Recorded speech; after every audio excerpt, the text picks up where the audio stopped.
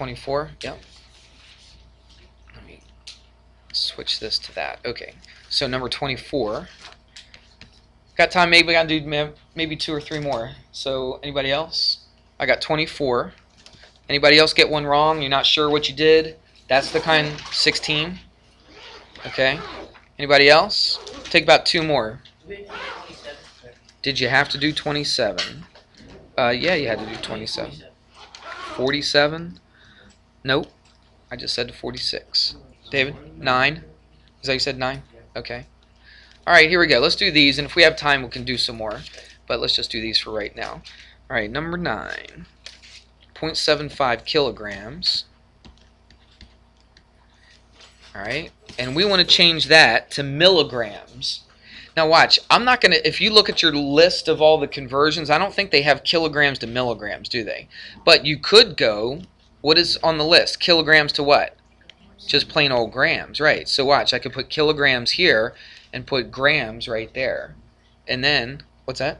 Use meters? You can. I mean, this is how I do it. Okay, I think this is a good way to do it. Watch, 1 kilogram, and how many grams is 1 kilogram?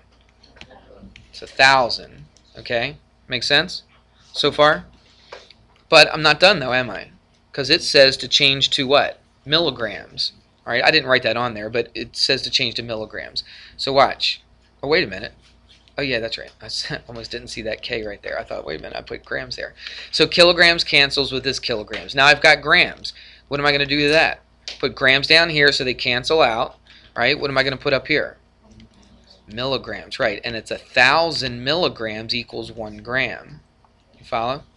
So now, so I had to do it twice. It's not just one conversion. I had to do 2 of them to get it to go from kilograms all the way to milligrams. Now look what I have. I got 0.75 times 1,000 times 1,000, which is, yeah.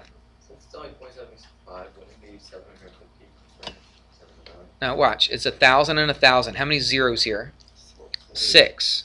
6 zeros. There's 3 here and 3 here. So there's 6 altogether, right? So if I multiply by 6 zeros, or 1 and 6 zeros, really all I got to do to my decimal is do what to it? Move it how many places? 6 places. So if I move it, watch. Here's 0.75. And let's put, watch, 6 places. 1, 2, 3, 4, 5, 6. Right there. So that's where your decimal is now. There's your 750,000. You see that? There's the comma. So 750,000. Does that make sense? So you moved it 6 places because you had 6 zeros. So you move it 2 just to get to here, and then you got 4 more zeros you got to stick on the end. We good with that? All right. Let's do 16. 16 is one of those evaluate problems. It's 6x minus z. And you got to know what x and z are equal to, right? And they tell you x is 2 and z is what? 4. All right? No negatives or anything here, is there? So let's just plug and chug, right? Plug that stuff in. All right? Is that funny? It's kind of funny. You'll get used to it. Watch. Put the 2 in for the x, right? Because it's 6 times 2 minus whatever the z is. What's the z? It's 4. What's 6 times 2? 12 minus 4 is 8. Simple. That wasn't even tricky at all, was it? Where'd we go wrong on that one? I don't know.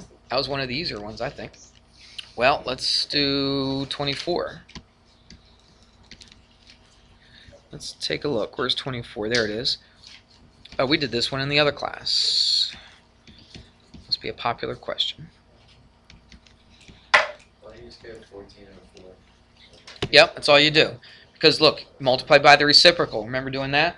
When you have a fraction that's being multiplied by your variable, multiply by reciprocal. So you put the 14 on top, 4 on the bottom. That way the 14s cancel and the 4s cancel, right? So if I do that to this side, what am I going to have to do over here? Same thing. Same exact thing. 14 over 4. What am I going to put that 18 over? 1. Good. Watch. The 14s go. The 4s go. M equals. Now, are you going to go 18 times 14? No. Let's try this without a calculator. I'm not saying that you can't use a calculator. Okay, you can use one if you want to, but watch. It's much more fun if we do this by ourselves, isn't it? Watch. How many 4 goes into 14, right? Or what goes into both of these? 2 does. 2 goes into that twice, and 2 goes into that, what, 7 times. Are we done canceling? No, 2 also goes into 18, doesn't it? All right, so 2 goes into 2 once, and 2 goes into 18, what, 9 times. All right, now look what we have. Everything's over 1, so I just have 9 times what? 7. What's 9 times 7? 63. Look at that. Isn't that much more fun than putting that into a calculator? Yeah, I think so. Come on. Play along. It is, right? Yes, much more fun. Thank you. All right, there we go. We got a couple minutes. Let's do another one. It's got to be something else. 1. Huh? Are you just saying that? We didn't even have to do number 1. 20? So you're just saying stuff. Number 20, let's do this. This is one of those evaluate deals again. Y plus 2x over 10z. All right, here we go. Watch.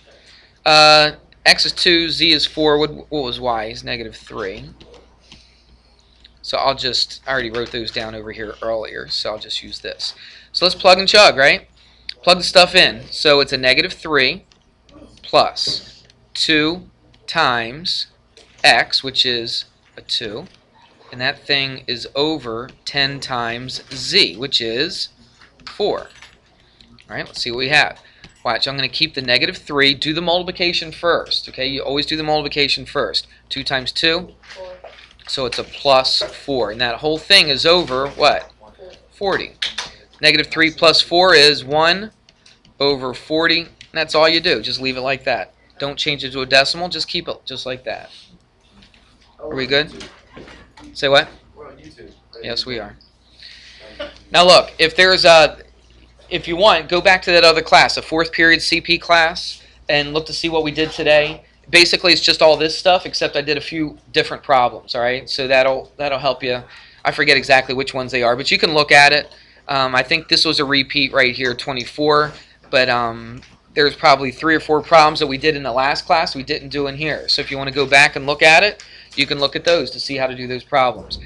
Okay, that worksheet's due tomorrow. I'm going to collect it before we take our test tomorrow, okay? Remember to go over it, make sure you get the right answers, and then you'll be ready for the test. Is the test going to look a lot like this paper? It'll look a lot like this paper. The test is going to cover the same style of problems, maybe not exactly. Sit. I didn't say to stand and leave. Okay, the bell's not rung yet. Wait till the bell rings, then you can go. All right, so the problems will look very similar to this, just the numbers will be different, okay? All right, but it'll look really, really close to this. All right, good luck tomorrow.